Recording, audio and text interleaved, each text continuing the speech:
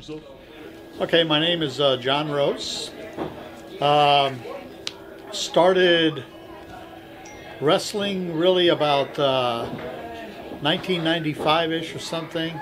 I first got into it when I met the Fout brothers back in 1990, I want to say. And I started following them around, started setting up rings. Next thing you know, I somehow ended up on the broadcast team and then somehow ended up wrestling. Later on, I got into owning and promoting. There's not a thing I haven't done. And I just love this business. I love Pro Wrestling King. Years in the business? Like I said, I started, I'm going to say probably close to 20. Good.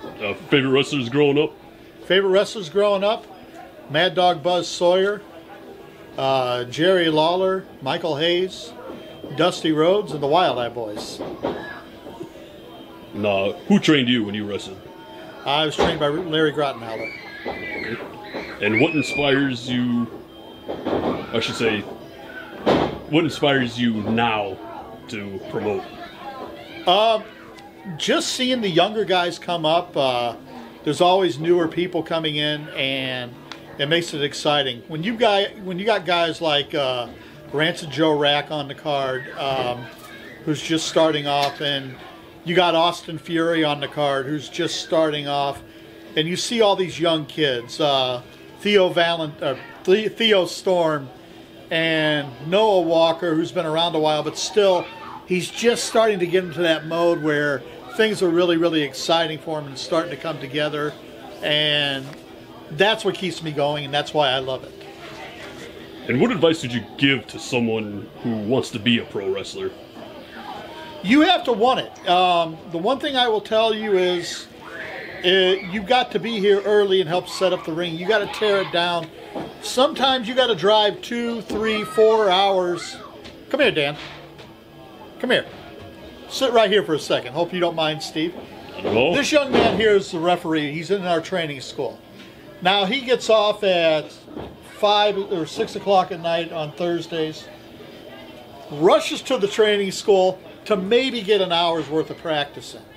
But that means a lot to him. He's here every time tearing the ring up, tearing the ring down. He's refereeing now, but his ultimate goal is like everybody else's, is to be a pro wrestler. And this kid gets it. He wants it. You have to want it. You have to put in the extra hours. You have to work. If you're not going to put the extra hours in and you don't want to work, you know what? Get out of this business. We've got no room for you. And how was Pro Wrestling King created? Actually, it was created by my partner, Eric King, who for some reason isn't standing around here right now. And, wait a minute. There he is. What's up? Why don't you tell them how Pro Wrestling King was created? Well, we started out about 2007, and we started out as Underground Championship Wrestling over in Steve's gym up in Oakhart. We were there for, almost 6 weeks, and then we had a fire over at the Steve's gym section.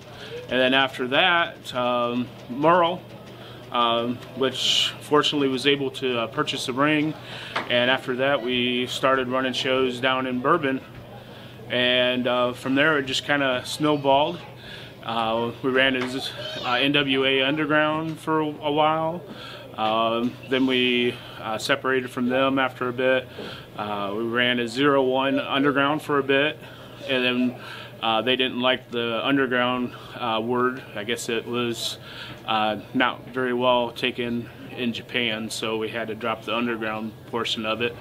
And then from there, we became Underground Championship Wrestling again, and then we ended up teaming with Al, Shell, and Chet Urbanski, and we decided that at that point, why don't we just come up with something that's original that nobody else has ever used. So we came up with the Pro Wrestling King symbol. We had that all designed, and then Mr. John Rose came on, and that's basically the story, and that's where we're at today. Would I be able to get you guys close Sure. together? Here, get out of there. I guess I should have probably done that from the start. What do you guys look for in workers? In a worker? Hey. Quiet. Sorry. What? What do you guys look for in a worker? What do we look for in a worker? I would say somebody who works hard, that really wants to be here. I mean, you want somebody that's, like I said earlier, that's going to put in the extra hours. It's going to put in the effort. That's what I'm looking for. What about yourself? Myself personally, when I go out and scout different guys, I'm looking for people that know how to work the crowd, that are able to bring the crowd into being a part of the show, because that's basically what Pro Wrestling King is. The crowd is basically part of what we do, and we tell a lot of stories, and we want somebody that's able to do that. And I will say this, I really honestly believe that we are, along with ARW Pro, we are one of the most story-driven companies you'll see, along with ARW Pro and RCW. Mm-hmm. That's correct. Okay. That kind of got my next question, so it was good. And how do you decide who goes over or who wins a match?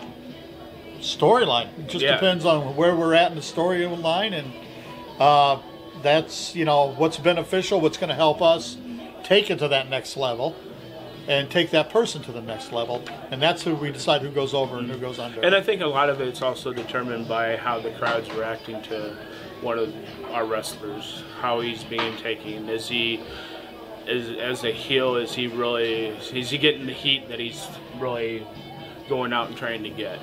Or is he the baby face that just everybody loves? And I think that's kind of will determine, how we're. And then you get into a situation like we have just recently, where a heel is just so loved, he's cheered, and you're like, okay, now we got to make a change, and that's what's happened with one guy in particular on our roster. I'm not going to mention anything except about his shiny bald head, but no. Nice. You guys have anything that you'd like to say? Anything about your company? Anything about the wrestling business? I just think the indies right now, it's on a peak. I think it's hot right now. I've seen it where there's been one or two people in the crowd, and here lately it just seems like the crowds have been building and getting behind what indie wrestling is all about. So.